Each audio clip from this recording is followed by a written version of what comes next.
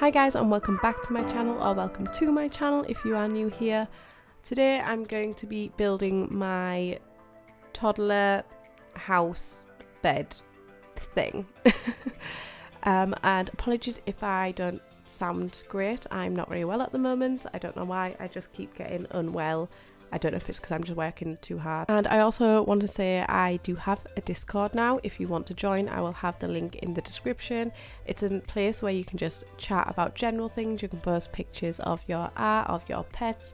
We also have a Sims section if you want to talk about Sims, if you need any help. Build suggestions, you can post pictures of your builds. And I will have a promote section like coming up, and once you've been in the server for so long, I'll allow people to be able to promote their channels and their videos and stuff like that. So I'm going to go ahead and build a room, whatever size room I want. This will do.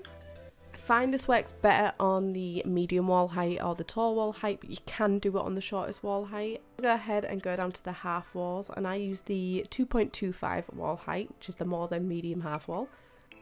And for the toddler bed you need 3 spaces wide, but for the kids bed you would need 4. I'm going to go ahead and do the kids bed because I haven't done that.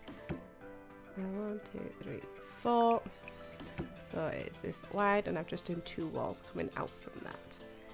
I think I did the platform first on the other build, but it doesn't really matter which way you do it.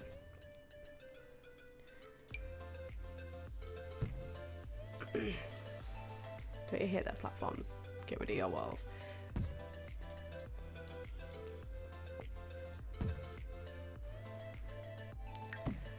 I feel like I went about that in a really roundabout way, so don't mind me with that.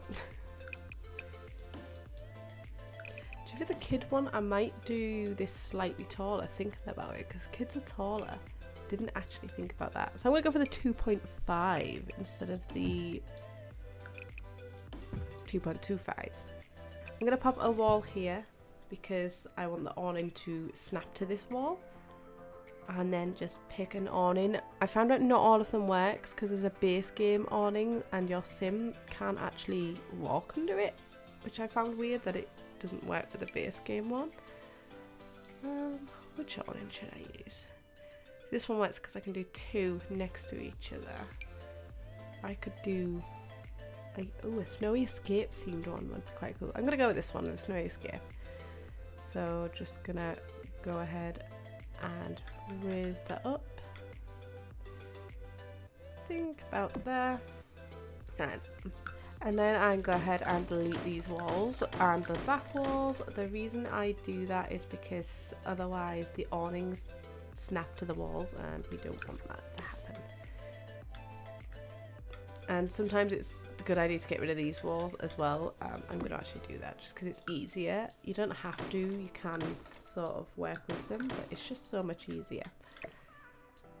So let's line these up. I'm just raising these up to line up, and I use the 9 key to raise items, but on some people's computers it's Control 9, and on some people's computers it's also Alt 9. Yeah, I think that looks cute. So I'm just going to draw my wall back in, and then draw my half walls back in. Now I'm going in with the 1.25 half wall. I'm going across the front, and you can do it like this. I think on my last one I just did a full wall there, but I think I want it like this for this version.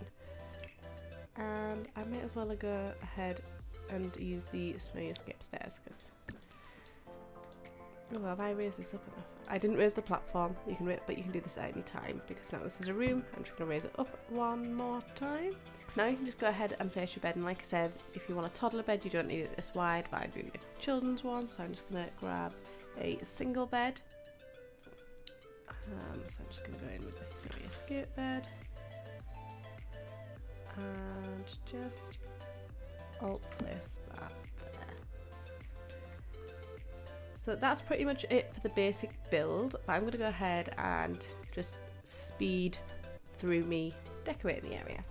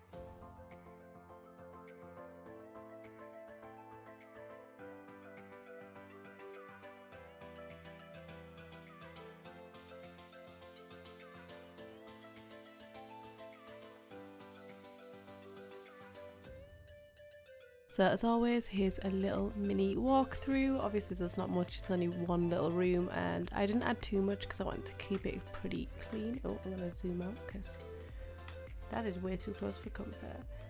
So I've got this area here. I kept pretty simple. I didn't even put anything on the shelves. I maybe should have. I'm not going to lie, I sort of forgot. And I've just put a vase here. I know this is a kid's room, but if you look at a lot of traditional Japanese homes, they have this little platform area with a nice piece of artwork on there. So I just picked this vase.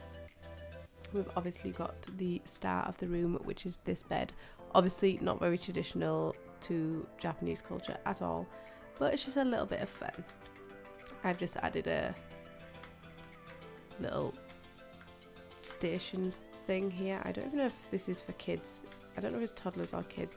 I don't actually play the game, so I'm not sure.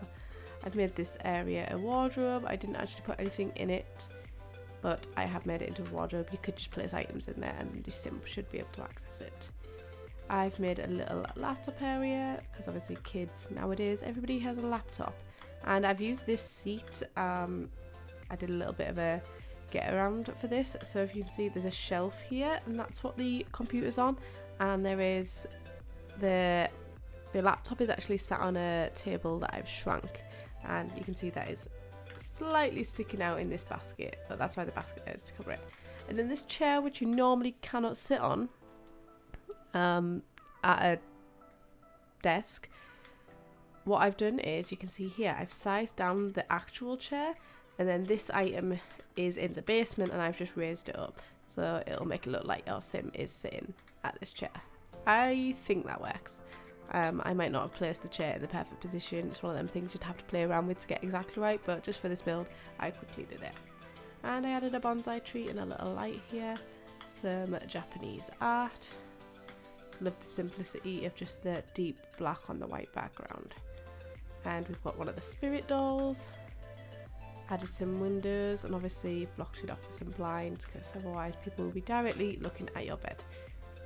We've got the bed here. Maybe we should put a plant there or something. And again, I kept it really simple, but I added this on the inside. So that is it for this little build. If you enjoyed it, please give it a thumbs up, and if you haven't already, please subscribe, and I will see you in my next video.